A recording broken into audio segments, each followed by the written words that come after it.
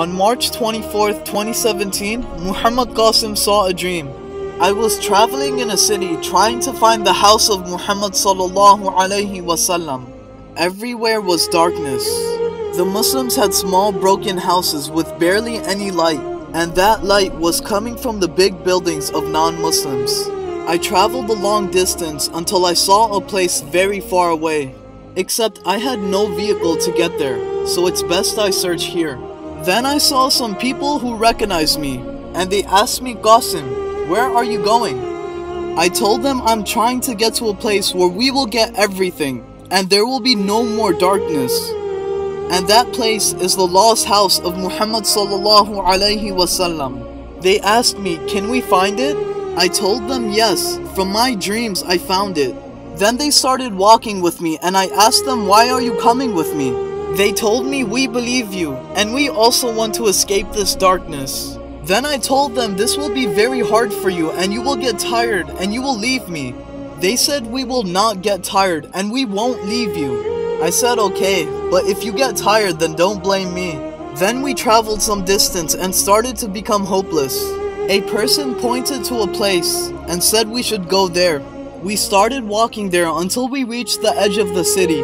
The lights of the building also disappeared, and we were in complete darkness. Any dangerous animal can attack us, so I said let's go back. Then I looked at the city from before and saw a sharp, beautiful light from there.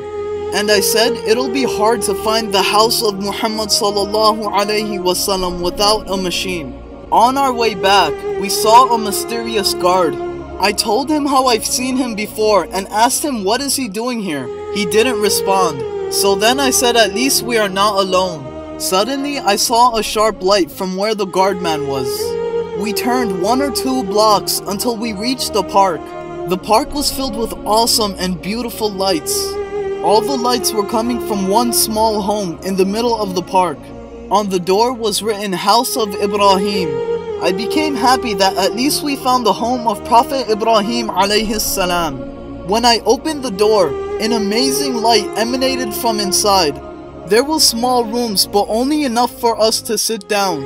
I said the house of Muhammad sallallahu alaihi wasallam is much bigger than this, and we have to find that one. A woman said, no matter, Ibrahim alayhi salam is a friend of Allah. I said yes, this is true, but it is necessary to get out of this darkness. Then in a small room, I found a control room, and in front of this was a window. I realized this house can fly and told the others how we can use this to find the house of Muhammad sallallahu alaihi wasallam. Then I flew the house high in the air, and I went towards the direction of that faraway city. And I said to myself, Inshallah, with the help of Allah, we will reach there soon. We flew some distance and the dream ended there.